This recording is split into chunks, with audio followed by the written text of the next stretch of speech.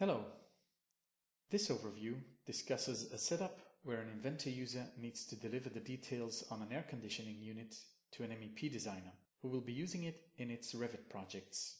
All of the project information and communication will be handled by our data management solution Autodesk Vault Professional in combination with Buzzsaw. To exchange the information between the two engineers, the Inventor designer will be using the BIM exchange functionality within Inventor to deliver a simplified RFA family that can be used in the MEP design. First, let's take a look at the setup between these two sites. Depending on the relationship and the bandwidth between the two sites, different configurations are possible. The first solution, where both sites are working within one environment and where bandwidth is excellent, is to have both sites connect directly to the same data management server using VPN. The second possibility, where both are still working within one environment but bandwidth becomes more of an issue, is to set up Vault in a replicated environment, which are already discussed in another video. In this case, let's discuss a situation where both sites are actually different companies, where both do not want to expose their IT infrastructure. In short, there is no way that either one will open up their firewall to let the other company in. So how do we deal with this? Well, as our EDM offering is actually a hybrid solution consisting of an on-premise and a cloud-based system, we can easily set this up, making sure that the IT security requirements on both sides have been met, while communication and information exchange between the two companies is optimized. So in our case, we will set up a master Vault environment on both sides, and when communication needs to happen, the on-premise system, Autodesk Vault Professional, will be in charge of sending and getting information from the cloud solution, Buzzsaw. Because Vault, which sits behind the firewall, initiates all communication, we can keep the firewall on both sides closed. Now, what happens when one side is looking at implementing Vault, but for the time being is still using a traditional data management solution, such as a shared drive in a Microsoft Windows environment?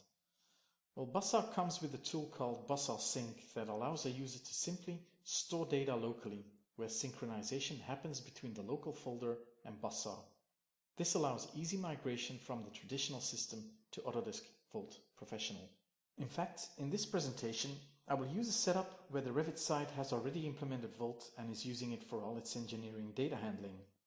When manipulating data on this side, the border of the screen will be green. We'll be calling the Revit user Mark. The other side is actually in the middle of the implementation and is already using Vault for all of its Inventor designs. However, when sending Revit data across, the user, who we will be calling Alice, is still using a Windows folder structure and Buzzsaw Sync to send the data across. When Alice is manipulating data, the border of the screen will be red. Let's first take a look at Mark's setup. One of the key aspects for Mark is that he understands in which projects an MEP component is being used when changes occur. To solve this problem, he is using a Vault concept called items, where each family, obviously being managed by Vault, corresponds to an individual item. In fact, think of an item as a container that can contain documents. In this case, each item contains one corresponding Revit family. We can easily navigate from item to document and vice versa. The family we're interested in here is called the chiller. Now, let's take a look at how communication between sites has been set up. Mark is using Project Sync within Vault to get data from or send data to Buzzsaw. We simply set up a Vault location to sync with a Buzzsaw location. He has also set up notification on the Buzzsaw side, so that when a change occurs, he gets notified. Alice, on the other hand, has access to the same Buzzsaw side, but she'll be using Buzzsaw Sync. The setup is similar to Project Sync. She maps a local folder to the same Buzzsaw location. Going back to Mark, he's already using a placeholder for the chiller, so that when he's being informed of the updated Revit family, he can simply replace the old family with the new one. So the real question is, how can he trace all of his projects where this chiller is being used? He'll be creating a master item for the project that contains all of the family items that the project is using. To do so, We'll use the RDB Link subscription tool to export all of the Revit information as an Access database. Once this is done, we are linking this database into another one, which runs a couple of queries to list all of the families being used and how many times they've been used. In the end, we join all of these queries together into a table that we can then export to an Excel list. Because we're using the Revit database as a linked file into the query database, it's relatively easy to do this for all of our projects. Simply export from Revit, run the query, and export to Excel. Why are we exporting to Excel? Volt can actually import a whole set of entries as items through a CSV file with a specific format. So once the Excel list has been correctly formatted, notice the first entry is the project file as the master or top item, and the families we've listed will be created as child items. Because these family items already exist within Volt, we simply update them with the link to the project file. The project item itself will receive a link to the actual Revit project. Because we also included quantities, we can also look at the bill of materials for the project. We can now browse from a project to a specific family and understand what other projects it's being used in.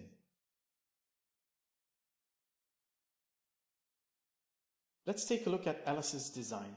It's actually completed, but now she needs to create a simplified version and export this as an RFA Revit family file and send it across. As the design has been finished, we're not going to check out the Inventor assembly, we're simply going to open it and extract the RFA family. For the Revit environment, all we are interested in is the actual look of the component and the details on the connectors. So we'll be treating this component as a black box with in and out connectors. First, we focus on the objects relevant for Revit. Then we simplify these forms and we get rid of the rest by creating a simplified IPT file. Then, next thing to do is verify the design's compatibility with Revit primitives, so it will truly become a Revit family. As you can see, we have an issue with the two connectors not being recognized. We'll be helping out by stating that these are sweeps. To add just a little bit more detail, we'll create a cavity in the main body where the two pipes extrude. We'll also change the material on the two tubes. Because we're using a common material database across our design tools, this material will also show up in a realistic view representation in Revit. Lastly, we'll be assigning connectors with specific system and flow parameters to the two pipes and assign classification and a manufacturer to the part. Now everything has been set up. All we need to do is export this simplified part as an RFA file and store it in the Buzzsaw sync folder. The folder already contains the older bounding box design.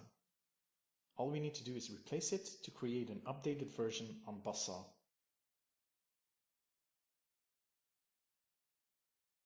From Mark's point of view, after being notified through the Buzzsaw notification system, he simply starts a task ordering Volt to pull in the chiller from Buzzsaw as a new version. Volt can use a dedicated machine called the job server to run this process in the background.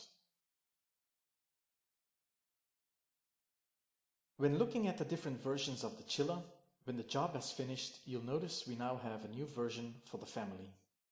So again, all we need to do is check where the family item is being used and go to the different projects.